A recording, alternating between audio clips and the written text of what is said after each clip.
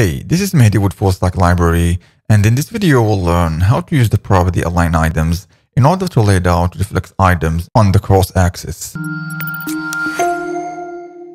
Before I use align items, so the first thing to do is that flexbox parent right here, it needs to fit 100% of the viewport. Okay, for that I will go to reset. Okay, let's just go to reset and I comment this code right here. 100% vertical height. So in this case, so if we just select flexbox parent here, you see that it takes 100% of the viewport and the element are stretched. The property align items is already applied and we see that the element are stretched along the cross axis. But before I go into any value of align items, so the first thing to do, where is exactly align items? Okay, let's just use align items. So align items is a property that defines how the elements are laid out through the cross axis. It can be similar to justify content, but the justify content distribute the space by using the main axis. So it's dependent on the main axis, and align items, it's dependent on the cross axis. But the values are the same. We have flex start, we have flex end, and we have stretch, and baseline, and center. So they are the same, and you will see each one and how these values will be used to lay out the element through the cross axis. Let's just start with the first value, stretch.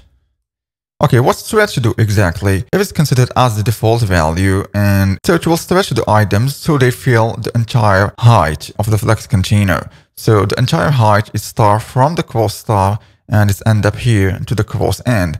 So, and because the flexbox parent here is taking 100% of the height of the viewport, so in this case, the cross axis, it will also stretch into the whole height of the viewport. And this is what we see here. Each item right here, the first one, second one, third one, and fourth one, they are just following the height of the cross axis. They follow the cross axis from the start until the end. Okay, now let's just move to the next one, flex start. And what flex start do exactly? Okay, let's just display the cross axis right here. It's just pack the items from the start of the cross axis.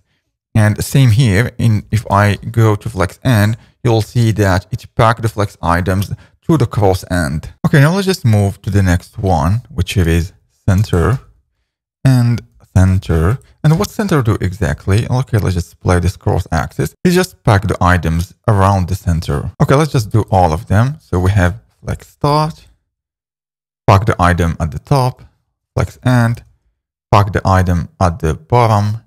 We have stretch the items along the cross axis, and we have center, which will pack the items around the center.